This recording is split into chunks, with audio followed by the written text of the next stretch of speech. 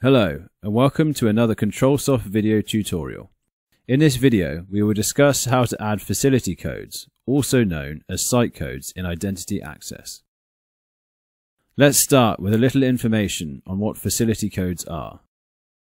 During the very early days of access control, a 26-bit card format was widely adopted, which allowed a maximum number of 65,535 cards. This obviously ran out quite quickly as companies adopted this new technology, and some card numbers clashed with others as the 26-bit format wasn't tracked. Facility codes were introduced to increase the quantity of available card numbers within the 26-bit format's number range by allowing for 255 different versions of each 26-bit card number to try to prevent card number clashes, but this was inevitable over time with such a low number of available options.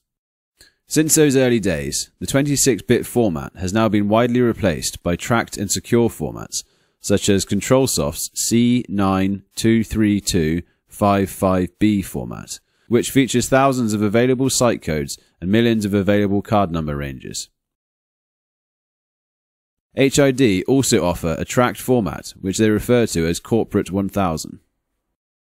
If you're interested in setting up a secure tracked format, please contact sales@controlsoft.com to discuss further. So now let's talk about how to set up facility codes within Identity Access. We already have the Identity Access software installed, but if you need a guide on how this is done, you can find it in the description box below this video.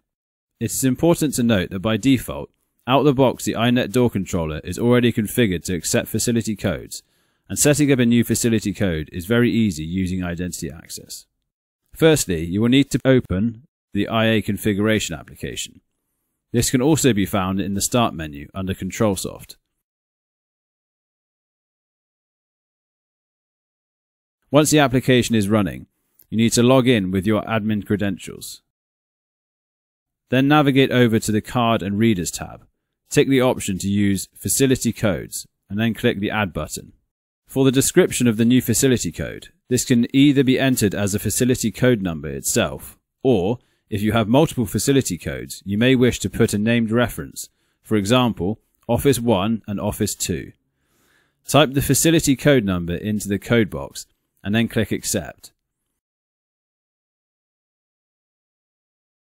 You can now close the IA configuration by clicking Accept. Let's now move over to Identity Access.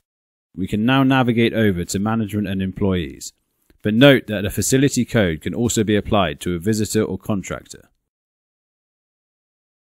We can add an employee, and from the Employee Properties screen, once we've added the token number, we then have the ability to specify which facility code we want to assign this employee. Now test a reader with the employee's card.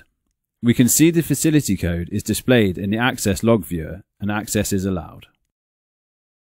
If you have any difficulties with any of the steps mentioned, please email support@controlsoft.com. Thank you for watching.